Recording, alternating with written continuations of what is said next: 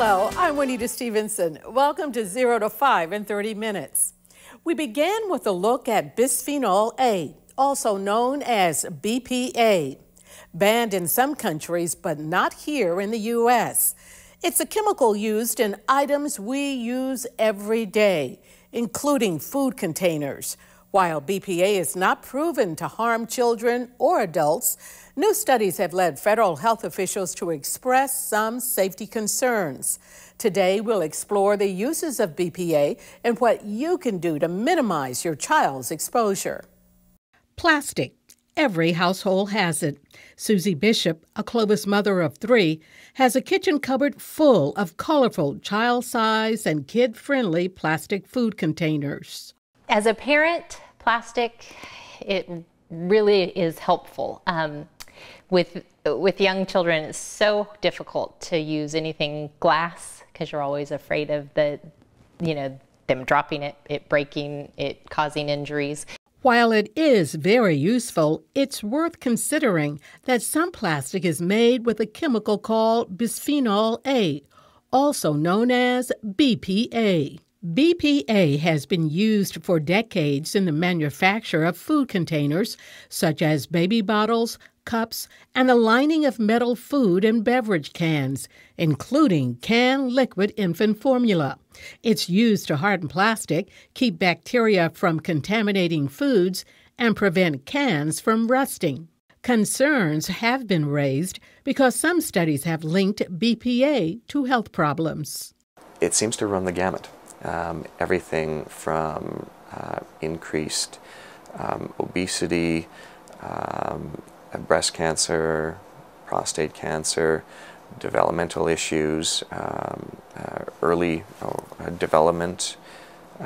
Because it is essentially a synthetic estrogen, anything hormone related that could potentially respond to estrogen could be affected by BPA. While the Food and Drug Administration determined that food-related materials on the market and containing BPA were safe back in 2008, the FDA shifted its position in 2010, expressing some cause for concern over its potential effect on children. Is it safe? That is the big question. And unfortunately, it's not an easy answer. And part of that is the discrepancy that's not only in the scientific community, but also in various federal agencies like the EPA, like the FDA, okay? Trying to get a consensus on what is a safe level is really difficult. It's challenging to develop the studies and actually address those kinds of problems. A report from the Health and Human Services Department does point out all evidence that BPA is harmful comes from animal studies, and there is no definitive proof that BPA harms humans. There are some simple steps families can take to minimize exposure to BPA. You can start by paying attention to recycle codes.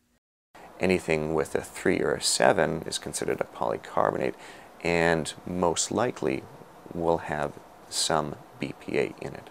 So now I know, and I went through my cupboards and I found the numbers 3 and 7 on some of the glass or the cups and various things that I had in there. So I immediately threw those away just to make sure. Temperature matters. Do not put hot or boiling liquid in plastic made with BPA.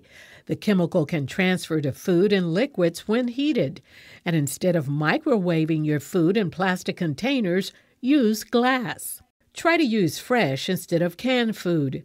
When feeding infants, breastfeeding is best for your child. Or use powdered formula instead of a liquid. Also, discard any scratched baby bottles and infant feeding cups. Those scratches can harbor germs, and if they contain BPA, may release small amounts of the chemical. You want to avoid those that have a scratched surface or worn surface. Those are the kinds of things that can increase the migration of BPA out of these plastics into the food that it comes in contact with. A new round of government-financed studies with uniform methods is now underway and should help to resolve unanswered questions. But in the meantime, this is a chemical we're all exposed to, and that makes it important for us to educate ourselves so we are able to make the best decisions regarding what we are bringing home to our families. When I'm shopping now, I have noticed a lot of the products are saying no BPA or BPA free. And so I think it's raising that awareness. For a detailed list of what you can do to minimize your child's exposure, go to valleypbs.org and click on 0 to 5 in 30 minutes. This program funded in part by First 5 Fresno County. At First 5, we focus on the first 5 years of life. We fund programs and services that better the lives of children in Fresno County.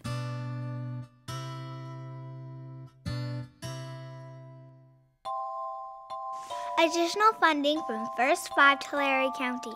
Changing lives and building futures. Because it's all about the kids.